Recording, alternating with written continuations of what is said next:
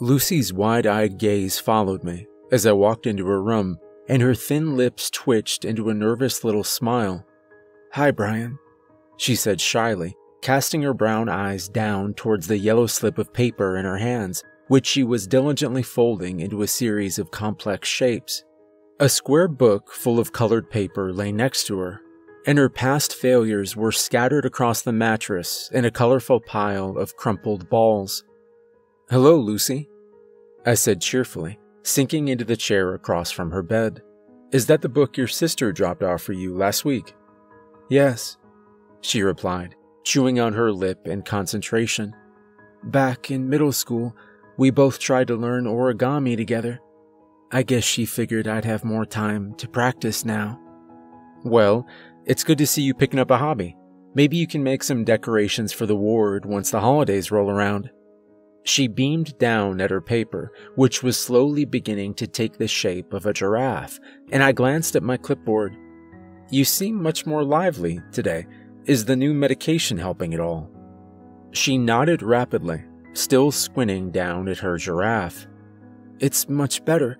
I feel a lot more awake now," she said, turning it around in her hands. Satisfied, she placed it gently onto the dresser next to her bed and tore a fresh red square of paper out of the book. "And you?" she continued, looking up at me curiously. I blinked at her. I beg your pardon?" "How are you?" she insisted, and unlike every other person in the world who asked that question, she seemed genuinely interested in knowing the answer. I smiled, faltering a little at the intensity of her stare. "Very good. Thank you," I answered. "My sister made dinner on Thursday. Did yours come to visit?" She shook her head, absorbed once again in her frantic folding and creasing. "No," she said quietly. "Jamie went downtown to see her husband's family, but there was a little dinner here," she added with a shrug. "We had turkey and potatoes and cranberry sauce. It was nice." "That's good." I peeked over her hands at the piece of paper, which she had folded into a strange little triangle. "What are you making now?" "A bird," she said simply. "Would you mind postponing your bird for a moment? I'd like to continue our conversation from last week." She gingerly placed the unfinished piece of paper near her thigh, then folded her hands into her lap. Her right thumb began to scratch restlessly at the edge of the bandage on her left wrist, but the rest of her body remained still. "We had a conversation last week?" she asked hesitantly, worry flitting across her features. I gave her an apologetic smile. "I'm sorry if you don't remember," I said. "You seemed unfocused, so I decided to reschedule our appointment and change your medication." She nodded slowly. "I think I remember a little." Her thumbnail scratched a little harder at the bandages. "What do you want to talk about?" "Well, I did manage to get a little out of you the last time we spoke," I replied gently. "You said something, and forgive me if I misunderstood you, about a closet." She stiffened a little, and I watched her carefully. "Is that right?" "Yes," she whispered. "Maybe you could tell me more about that." "That's how it all started, actually," she said slowly, staring down at her hands. "I don't remember exactly when it began, but every night I started hearing these whispers. I even asked my father to check my room a couple times, even though it made me feel like a scared little girl, but there was never anything there." "Did these voices say anything to you?" I asked curiously, and she shook her head. "No, I couldn't understand them. At first I just thought it was the house, like air rushing through the vents or something, but after a few months, I decided that they sounded way too human to be anything other than voices. One night, I woke up and my closet light was on, even though I always slept with it off. She began to chew on her lip again. That's when it started to make a little more sense. I raised my eyebrows. Why? I don't know. It just seemed right at the time that there were whispers coming from my closet. You know how people say the only things in life are death and taxes? That's what it felt like. One of life's certainties. Death, taxes, and voices in my closet.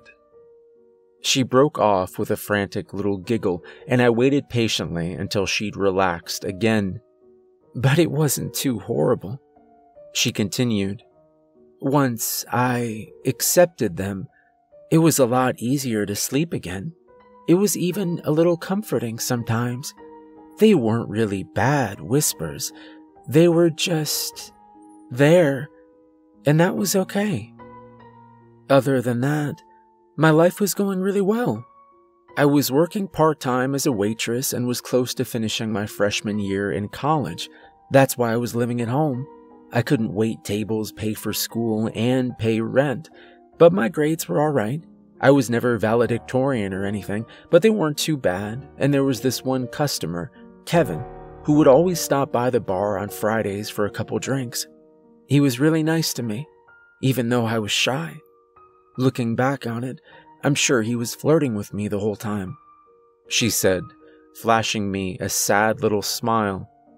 I think he thought I wasn't interested for a while, since I was so clueless about it, but he finally gathered up the courage to ask me out. I said yes, of course. I was always the quiet one in high school, so I hadn't ever actually gone out on a date before.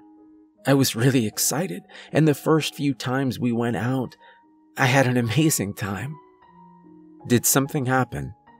I inquired, and she shrugged, fidgeting a little. Sort of, she said softly. On our fourth date, we went to a movie and then back to his place. He had a nice little apartment a few miles away from my campus, and we picked up some ice cream and played Mario Kart all night long. He didn't even try anything. I mean, I probably wouldn't have minded if he did, but it seemed kind of sweet that he wanted to take things slow. I started getting drowsy after a while, so he let me sleep in his bed.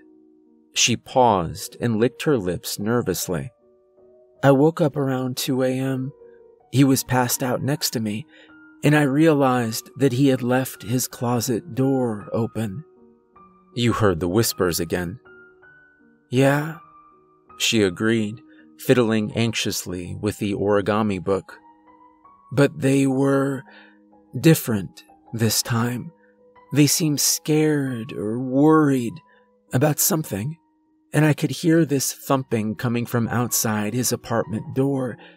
It was probably just another tenant, but it wouldn't stop, and there was something really unsettling about it. Every time I heard it, it just felt more and more like something awful was about to happen. So I got up and got all my stuff as quietly as I could. I waited for the noise to get quieter and went out the front door, and I just remember standing in the stairwell for ages, listening for it to make sure it was gone. A shudder traveled up her spine, and her posture tensed. It started to come back again, louder and louder, and when I looked behind me, I saw this black shape at the end of the hallway. It was too low to the floor to be a person, and it seemed small, but then it moved and I heard the thumping noise again. And then it started scuttling towards me, and I just ran as fast as I could down to my car and locked the doors once I got inside. She let out a jerky laugh, her lip quivering. It scared the life out of me when I started my car. I guess mine triggers the alarm when you start it with the doors locked. I started screaming for a few seconds until I realized what was happening. I called Kevin the next day to apologize for disappearing and told him that it was just impossible for me to stay asleep in new places. He seemed to understand, but we kind of drifted apart after that, and everything started to get worse, she admitted. The whispers were getting louder, and sometimes I could hear the thumping noise, like the shadow from the hallway had followed me home. It always kept me up, even when I locked the closet. I even started sleeping with a knife in my nightstand, just in case that thing ever learned how to open the door. "Did you ever tell your parents?" I asked, and she shook her head, looking morose. I couldn't bring myself to do it. They were starting to act strange around me, and I could tell they knew I was starting to lose my head. I could hear them talking about me when they thought I wasn't there. Her eyes shone bright with tears, and she stared woefully at the floor. It was the same with my co-workers and classmates. I could feel their eyes boring into my skull when I was turned around, and when they were talking with each other, sometimes they'd look over at me. I told myself I was imagining it, but I just couldn't shake that feeling. She leaned down to cover her face with her hands, and when she spoke again, her voice was muffled through her fingers. So, I was actually ecstatic when my parents asked me to watch my 2-year-old sister while they went to a dinner party, because it meant they somehow still trusted me enough to be around her, you know? "If you're not comfortable proceeding, we can talk more tomorrow," I began, but she lifted her head to stare at me pleadingly. "If I don't do it now, I don't think I'll ever do it," she whispered, and I paused before nodding. She continued shakily. "At first, it went really well. Mom always told me and Jamie that Grace was the easiest baby she ever had.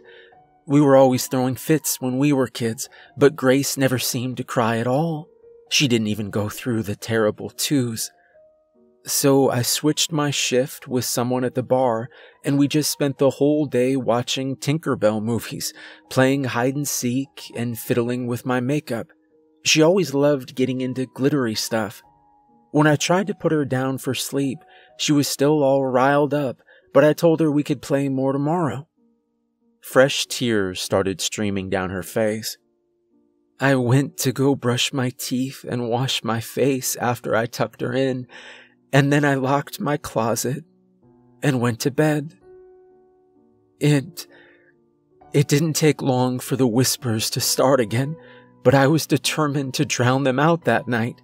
I had to act normal. For Grace, I thought about turning the TV on to drown it out, but I didn't want to wake her up. But then, the light in my closet turned on." She drew her legs up to her chest and wrapped her arms around her knees, curling into a nervous little ball. I remember just staring at it, telling myself I was imagining it, but then I heard that thumping noise, louder than ever. And then, she said, clenching the material of her jeans hard with her fingers, it knocked on the door. 3 times. Really, really slowly. I grabbed the knife from my nightstand and stood up, and then the light turned itself right off. I finally convinced myself to get up and open the door, and I saw this black shape in front of the wall. She broke off and buried her face in her arms, sobbing uncontrollably.